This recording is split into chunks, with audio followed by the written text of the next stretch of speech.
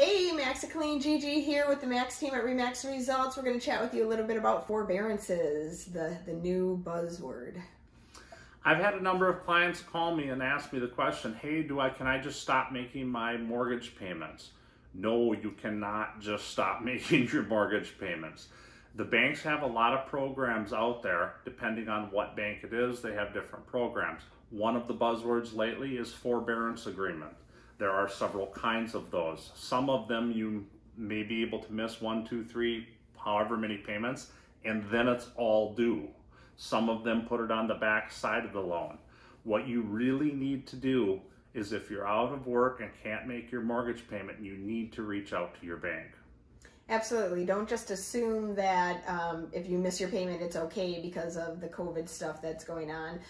You actually have to put forth the effort and make the phone call. Probably be online for a long time to get through, but you need to understand what it is that they're offering you and make sure that you understand the terms and what you're agreeing to.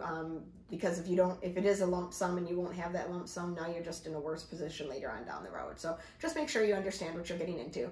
And yeah, make sure you get it in writing. And if you have questions, reach out to people that understand the attorney language that the banks are going to throw at you. If you have any other questions or any questions for us, we'd be happy to answer them. MaxGygi here with the Max team, Remax Results.